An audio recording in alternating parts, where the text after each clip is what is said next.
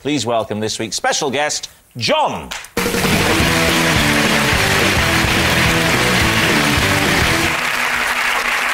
Right, Charlie, we'll start with you. How do you know John? This is John. On Valentine's Day, when I was 17, I presented him with a dustbin for his daughter. Nina, how do you know John? This is John. He was the first person ever to have a drink at the Queen Vic, and the first person ever to have a curry at my restaurant, the Argy Bargy. And Lee, what about you? This is John, and he is the previous owner of my house who still pops round with his deck chair so he can sit in my garden on sunny days. All right, so there we are. David, where do you want to start? Ooh. Well, Charlie, this is quite a complex series of events. You presented him with a dustbin on Valentine's Day when you were 17 for his daughter. Yes. I intended to give the bin to her, but she wasn't there. So I gave the bin to John. What was the name of his daughter? Ted Rogers.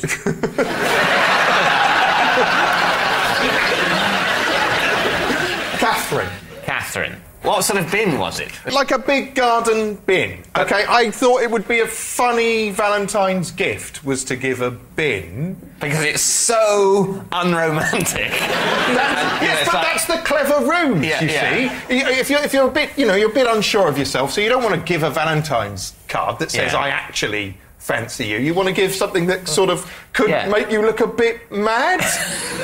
What was that? Was there a note with the bin saying poem? I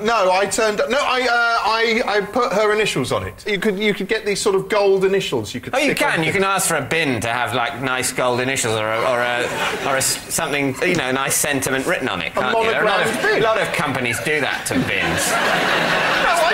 Don't be facetious. Sorry, I stuck the letters on myself. You haven't got a shred of romance in you. What was it?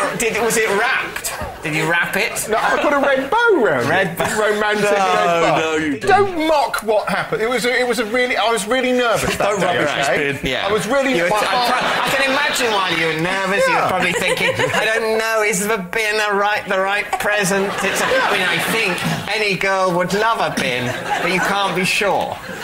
Oh, I'm glad my torment amuses you so much. You nasty little man. Let's move along now, I think, to someone else. Yeah. OK, so, Lee, why would you let the previous owner of your house still come and sun himself in the garden?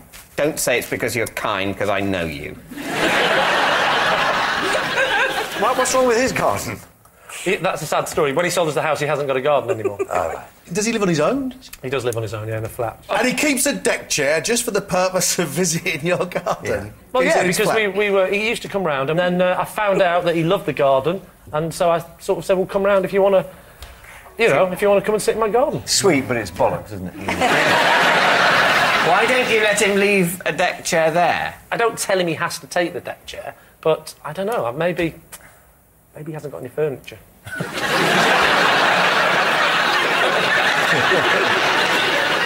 Nina, remind us. Sure.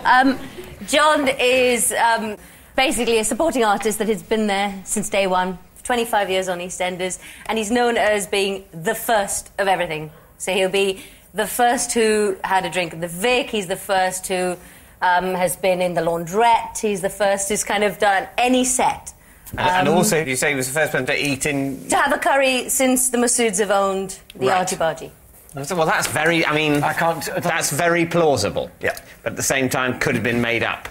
Can I just check something? What, is he the first in every... Well, he's not. He's the bloke that comes around my house and sits in the garden. But if he wasn't... is he the first... But imagine he wasn't, right?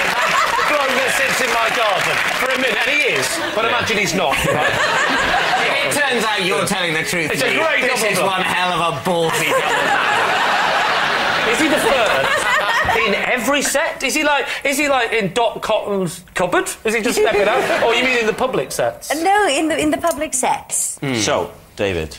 Is John Charlie's dustbin dad, Nina's EastEnders extra, or Lee's friend with a deck chair? Do you watch EastEnders? Do you recognise this guy? Has anybody been in my garden? It's definitely not Lee.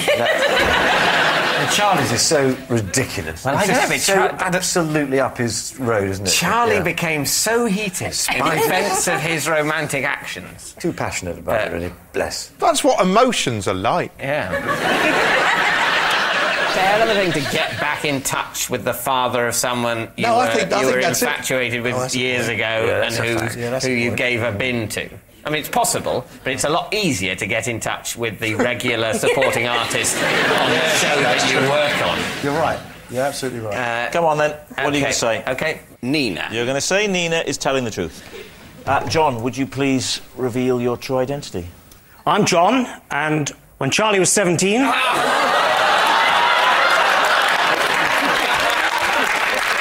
He presented me with a dustbin for my daughter on Valentine's Day. Yes! And Charlie, John has a present for you tonight.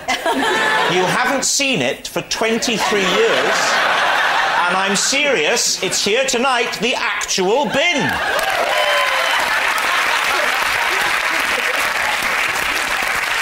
And there are the initials on there. Charlie, you old romantic, you. So there, you cynics. Thank you, John. Well done, Charlie.